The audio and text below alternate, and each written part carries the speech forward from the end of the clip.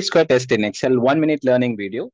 And this is the situation and the outcome of treatment has a 3-factor: full recovery, partial recovery, and no recovery. There are 4 hospitals, namely A, B, C, D. And this is the data. And all we have to do is we have to just add these rows and columns. And very importantly for chi-square is to find out the expected value. And I will do it for all, just to keep the video for 1 minute. And all you have to do is end of, for example, we are going to do it for this. So end of column times end of rows divided by 434 total value. So now this is the value it has found. And let me elaborate the formula. So this is the chi-square formula. And all you have to do is you have to find out the actual value, comma, expected value.